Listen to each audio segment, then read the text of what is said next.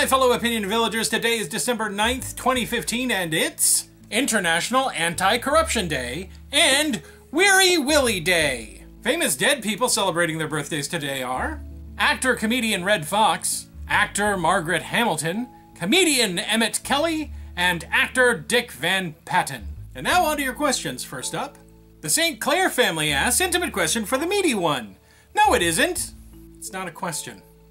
And yes, it is. Microbloganism asks, intimate question for Gary. So how big are everyone's junks? You know, Micro, you're not the first person to want to know how big everybody's junk is. And I'm just not going to spew it all over the internet. Maybe we could make it as, like, you know, premium content or something, where you have to pay to find out how big everyone's junk is, and then there's pictures of it. I bet you pervs would like that, wouldn't you? Actually, I would kind of like that too. Everybody's junk all displayed. We'll call it Opinion Junk. We'll start up our own website. There'll be pay gates, depending on how popular everything would be. I would imagine that Oswald's and probably Bob Satan's junk would be the most popular. Like a $15 pay gate to see Oswald's junk. I quite suddenly felt really dirty. I'm gonna go take a shower. Why don't you ever stop me when I get bad ideas like that? Natester555 asks, intimate question for Meet Jason. How's Fallout 4? I don't know how Fallout 4 is because I haven't gotten it yet. In fact, I don't even have a platform to play it on yet because I haven't upgraded to, you know, the next generation of gaming platforms. But as soon as I do, I'm going to be playing that. And probably Destiny. And also The Last of Us, and a whole bunch of other games that I missed out of. So I hope you guys really enjoyed the channel, because as soon as I get that platform for Christmas, you're not going to be seeing me ever again. What you'll probably be seeing are a bunch of lifeless puppets just filmed laying around in the garage, because I'm going to be too busy playing Fallout 4. So I hope you're happy. I hope you're happy. I'm going to be getting Fallout 4, and this channel is going to disappear. It's going to disappear for good.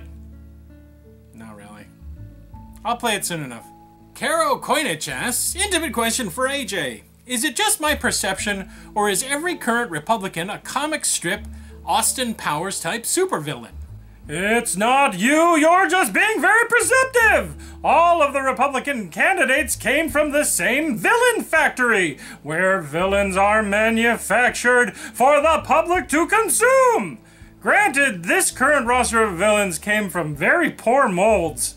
In fact, most of the molds were really bad, and cracked, and there was a lot of flash. And no matter how many times we recast Trump, his hair was always bad. Zelina Davis asks, intimate question for Reverend Fundy Q Monster. Is there a correlation between Peter denying Christ and modern hipster denying hipsters, in your opinion? Look, weirdo clown face, I ain't playing your little games when it comes to the Bible, alright? This is what I have to say about hipsters. Screw them. What have they contributed? Nothing. Except maybe they invented some sort of ukulele that can double as a shot glass or some other gross garbage that I don't care about. Nope, not me. I don't care about hipsters at all. Now, when it comes to Peter, I've got a lot to say, but you ain't getting it here. You want to hear what I have to say about Peter? Then come to the First Monstitarian Church at 8 o'clock on Sunday, sit in a pew, and listen to the good news, and I'll slip you some of that good Peter right in your pocket. What are you snickering at, Mabel? What did I say? Yeah, I said I was gonna put some of my Peter in his pocket. Oh, that went horribly wrong. You know what I mean. Oh, jeez. When are we gonna cancel this segment? I'm tired of it. People always asking me embarrassing questions, then I stick my foot invariably in my mouth whenever I start talking about putting Peters in people's pockets. Angel Fitzme asks, intimate question for Flesh Jason. Will Sass and Fundy ever have an on-screen revealing of their sibling status? What are you talking about? Sass and Fundy don't look anything alike. I mean, this is what Sass looks like. And this is what Fundy looks like. Do you see any similarities in their appearance at all? Number one of them's a girl, and the other one is a guy. Number two, I think they have like a 10 to 15 year age difference. And number three, you know what, that's kind of racist. Just because a puppet has the same skin color, and the same eyebrow color, and the same eye color, and the same head shape, doesn't mean that they're related. They're different puppets, and they're not all monsters are the same. Man! Expand your mind, why don't you? Sure, they look maybe a lot alike. A lot alike. Okay, that's it. Remember, if you have a question you want to ask Independent Questions, leave it down below in the comment section. Until next time, my radical little reindeer, this has been Jason with a D. Oh, Trudeau here with even more suggestions for what you could have done instead of watching YouTube.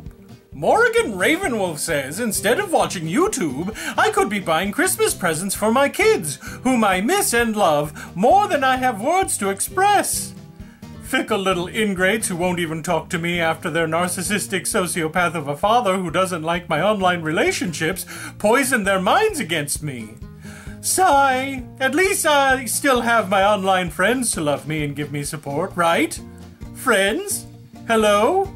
Hello, Morgan, it's me, your true love. I will always love and support you. Tell me who I have to kill and I'll kill them. Give me enough sacks for your children and I shall put them in them and deliver them to you. And then I will beat the ingratitude out of those little brats. How dare they? I will fix everything. I'm going right now. Wait for me.